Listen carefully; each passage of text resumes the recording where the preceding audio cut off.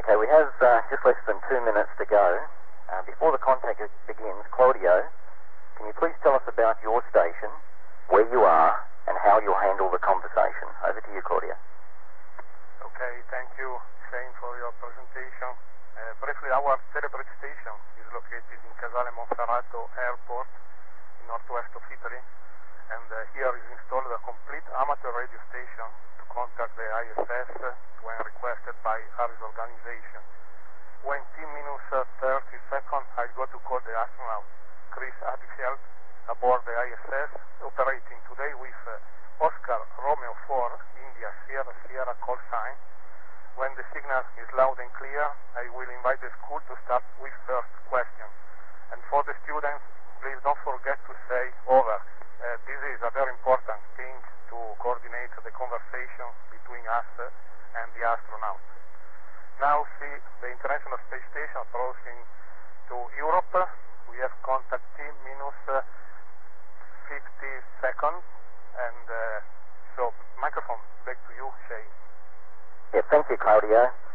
Okay, students, we now have less than 1 minute before the space station comes over the horizon.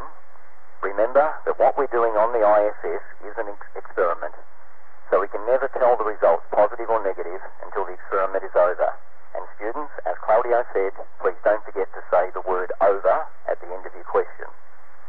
In about 20 seconds, the station should be coming over Italy. So Claudio, it's all yours, and good luck everyone.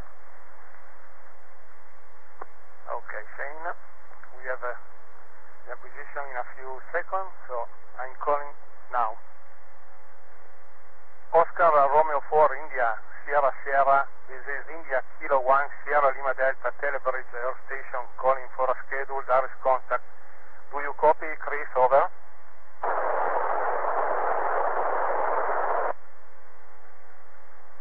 Oscar Romeo 4, India Sierra Sierra, this is India Kilo 1 Sierra Lima Delta Telebridge Earth Station calling for a scheduled ARISS contact. Do you copy, Chris? Over.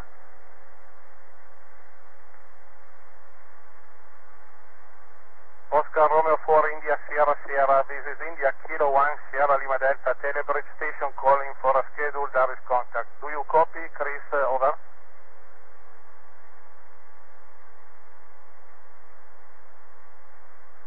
Oscar Romeo 4, India Sierra Sierra, this is India Kilo 1 Sierra Lima Delta Telebridge Station calling for a scheduled ARISS contact. Do you copy, Chris? Over. Okay, Chris, are you?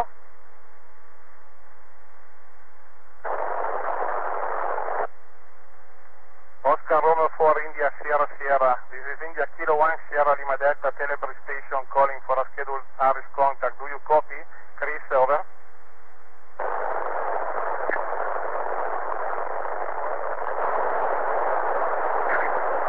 Okay, Chris, waiting to have your signal loud and clear. Today we are acting from Italy as a telebridge station for Christ the King School, Adelaide, South Australia. From our telebridge station, welcome to the new commander. And you are ready for first question, Chris? Over.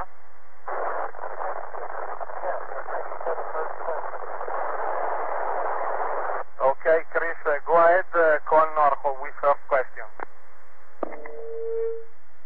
This is Connor. How do you keep yourselves entertained when you are not working, and do you have any free time? Over. Hello to Adelaide. Hello to the students of Sisters of the Good Samaritan Space School in Warradale. It's great to talk with you. Connor, we get a little bit of free time just before bed and on Sundays, and I can take off anything by playing the guitar and by talking to my family. Looking out the window. It's a beautiful place to be. Over.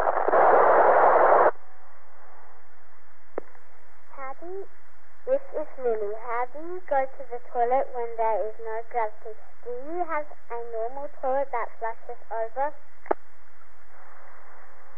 Hello, Lily. Instead of gravity, we have airflow. Air is pulled down into the toilet. So everything that comes out of your body is pulled down into the toilet by airflow. There's no water. There's no flushing. It's just sort of like an outhouse, but it works really well in using airflow, and it saves water that way. Over. This is Jack. What do you actually do up there? What is your job? Over. Hello, Jack. The space station is a laboratory. We do experiments, hundreds of different science experiments. And also, I'm the commander. I'm in charge. So I take care of the people and the space station. But really the reason we're here is to do experiments that have no gravity. Over. This is Claire. Are there everyday things we do on Earth that you need to do differently in space? Over. Yes. When you do up your shoes, you float because both of your hands and one of your feet is busy while you do up your shoes. So there's nothing to hold you in place. So even doing up your shoes is different. Eating your food is different because your food floats. We have to drink our soup and drink our coffee through a straw. Lots of things are different. Over. This is Lucas. How long does it take to reach space and go into orbit from the launch time? Over.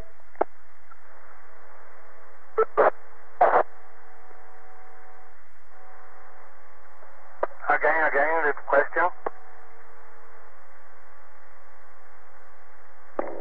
Stand by. This is Lucas. How long does it take to reach space and go into orbit from the launch time? Over. Hello, Lucas. About 9 minutes. Only 9 minutes. About as long as we can talk to each other. That's how long it gets to space and get into orbit. It's very fast and very powerful. Over.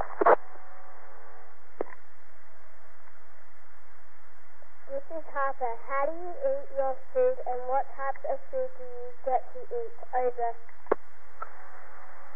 Hello, Harper. It's food that doesn't need a fridge, a refrigerator, or any sort of special preparation. So it's a lot of instant food and dried food. And so mostly we just put water in it and mix it up and eat it very carefully so that it doesn't float away. We eat it out of bags. Over. This is Jody. Do you have video consoles to play, and if so, what are your favorite games? Over. Hello, Jaden. No, we don't. There's so much stuff going on. We're so busy. Plus, the world is so beautiful. It would be a shame to spend your time in space playing a video game. It's just a really great place to be. So no, I don't have any video games up here. Over. This is Charlotte. How do you get in and out of the space station? Over.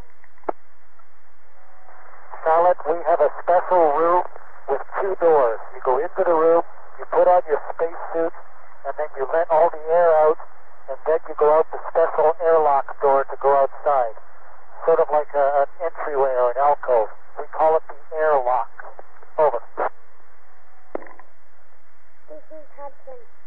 Is the space station more like a house or a plane? Do you have much room? Over. It's sort of halfway between. It feels sort of like a house, but it's flying like a plane. And yes, we have lots of room, bigger than the biggest airliner, and there's only 3 or 6 of us. So it's like a big flying house. Over. This is Ruby. What are some of the side effects on your body and mind from being in space for a long time? Over. Hi, Ruby. If you didn't do anything, your muscles would get weak and your bones would get fragile. And you might go a little bit crazy. So we exercise very hard every day to keep our bones and muscles strong. And we talk to people like you, Ruby, every day, and that keeps us happy mentally. So the side effects are minimal. Over. This is Ben. How do you stay healthy in the space? Do you eat lots of healthy food and do exercise? Over. Dan, yes, the same as you. We eat good, healthy food every day, a nice variety, and we exercise at least 2 hours every day. 2 hours for our heart, for our lungs, and for our muscles and bones. Over. This is Connor. When did you become an astronaut and why? Over. Connor, I decided to become an astronaut when I was 9 years old. That's when the first people walked on the moon, and I just thought, I'm going to grow up to be something. Why don't I grow up to be that? And I started turning myself into an astronaut when I was 9 years old. And I got hired as an astronaut when I was 32.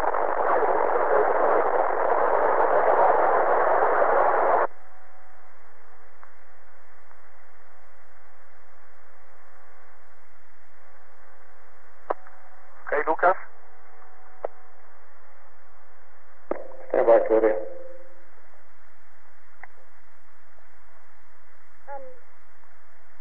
This is Lewis over Lucas.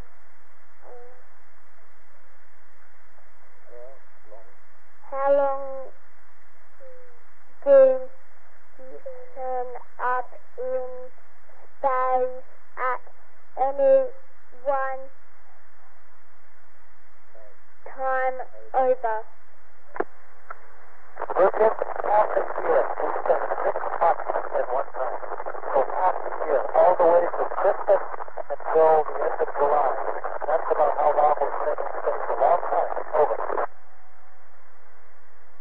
This is Jaden. Do you have night and day on the space station? How does this affect your sleep? Over. Yes, we go around the world every 90 minutes, so we get a sunrise and a sunset. We get day and night every 90 minutes. 16 sunrises a day. So to sleep, we have to find a dark place and just go by what it says on our watch, and not what we see out the window. Over. This is Ruby. Has your experience in space given an awe-inspiring feeling of being part of a much bigger picture? Over. Ruby, yes, but I felt that way before. Maybe you feel that way too.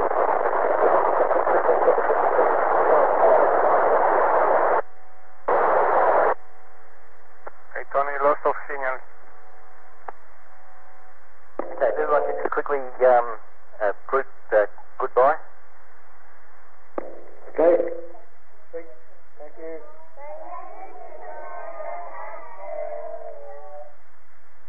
Over.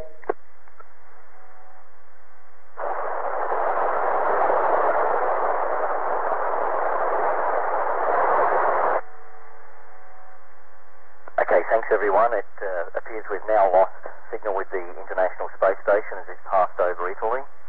The next one.